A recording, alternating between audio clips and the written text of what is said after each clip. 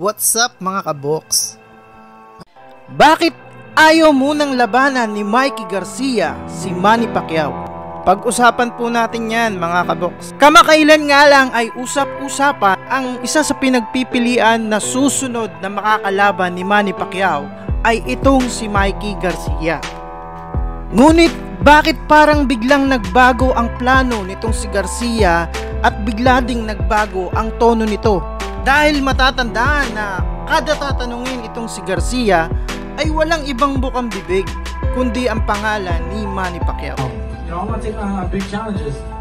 So if I can land something big, you know, a big name, you know, possibly a Manny fight, you know. Ngunit kailan lang po ay biglang nagsabi itong si Garcia na hindi niya muna daw lalabanan si Manny Pacquiao, bagkos maghahanda muna daw ito sa isa niyang tune-up fight at bago harapin si Manny Pacquiao. We like to see you fight. We can't wait to see you back inside the ring. And we know that you're always about the big fights, about the legacy fights. You know, we've heard rumors about Manny Pacquiao. Is there anything that you'd like to share? I am trying to get a fight before the end of the year.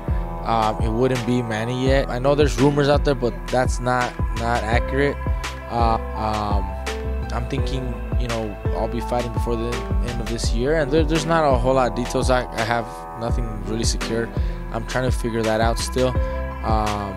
You know, I could have taken on other fights, and I could still get an easier fight against a different level of opponent. But I will be back. I will be back soon, and then after this fight, I want to push for something bigger. Like I said, maybe the first part of next year will be one of those big fights. So all the rumors about Manny Pacquiao, they're basically just rumors for now. Hopefully it happens next year. Opinion ko lang mga kaboks. Kung talagang gusto ni Mikey Garcia na makalaban si Manny Pacquiao, di ba dapat si Pacquiao na lang ang paghandaan niya at dapat nagawa rin siya ng paraan para matuloy ang kanilang laban? Isa pa po mga kaboks, paano pala kung matalo siya sa sinasabi niyang tune-up fight? Nakasisiguro kaya si Garcia na mananalo siya sa kanyang laban? At si Pacquiao na ang susunod niyang makakaharap? Ano po kaya ang tunay na dahilan mga kaboks? Pakinggan po natin ang opinyon ni Johnny Boy hinggil po dito. See, this is why I show this Mikey Garcia, clown Mikey Garcia. But now Mikey Garcia, see, I should have expected this from Mikey Garcia. Mikey Garcia is singing a different tune about Manny Pacquiao. First, he wants a tune-up fight. Oh, now I get it, Mikey. You're pulling the same you did with Lomachenko. Because, for those of you who don't know, Mikey had 2 of the 4 belts. And then he pulled the same Mayweather used to talk, well, I'm not waiting for Lomachenko. I'm going to move when I want to move. I'm going to move when I want to move. Now he wants a tune-up fight before Pacquiao. Oh. Ang ibig pong sabihin ni Johnny Boy dito ay minsan nang muntik mag-cross ang landas ni Mikey Garcia at ni Lomachenko. Ngunit umiwas po ito kay Lomachenko. Umiiwas na rin kaya itong si Mikey Garcia kay Manny Pacquiao? At ano naman ang magiging batayan ni Mikey Garcia para iwasan si Manny Pacquiao? Pakinggan po natin ang opinyon ni ShowBizz The Adult.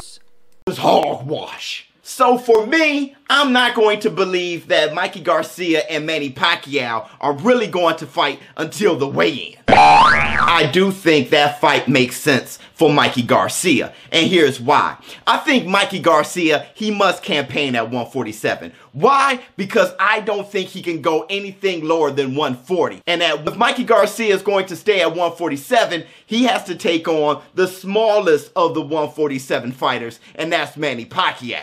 But between you and I think that's a bad matchup for Mikey Garcia.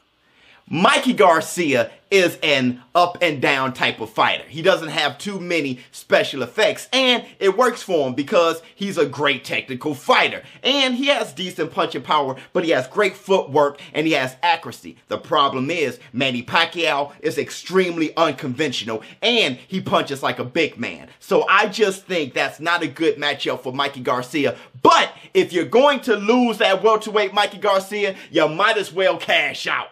Tama nga naman kaya si ShowBizz The Adult sa opinion niyang yan.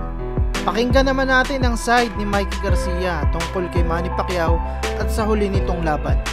Well, you were there for his last fight against Keith Thurman. Look, he looked great in his last fight. He came out and surprised everybody, including myself. First round, and just came, throwing punches and knocking Keith down, and just didn't stop. That's something that we had not seen in Manny for several fights. It had been several years before, since we had seen him like that. So that's surprising. Mukhang hindi nga inaasahan ni Garcia ang performance ni Manny Pacquiao sa laban niya kay Keith Thurman. Marahil ang ine-expect ni Garcia ay ang kupas na at wala nang lakas na Manny Pacquiao na haharap kay Thurman.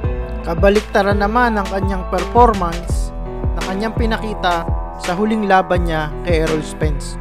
March 16 itong taon ay naglaban itong si Errol Spence Jr. at si Mikey Garcia. At natalo nga itong si Mikey Garcia by unanimous decision ni Errol Spence Jr. At nung isang linggo lang ay nakalaban naman ni Errol Spence si Sean Porter at pinahirapan siya nito.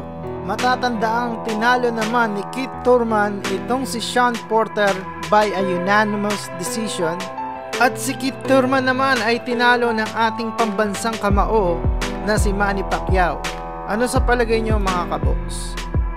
Dapat nga bang matakot na itong si Mikey Garcia at wag nang labanan ang ating pambansang kamao na si Manny Pacquiao? Comment down lang your opinion mga kaboks. Maraming salamat nga po pala sa mga nag-subscribe sa ating channel. Hanggang dito na lang muli mga kaboks. Marami pong salamat. At sa mga bago pa lang, please huwag niyo pong kalimutan na mag-subscribe. I-hit niyo po yung notification bell para updated po kayo sa mga bagong video. Muli, maraming salamat po mga kaboks.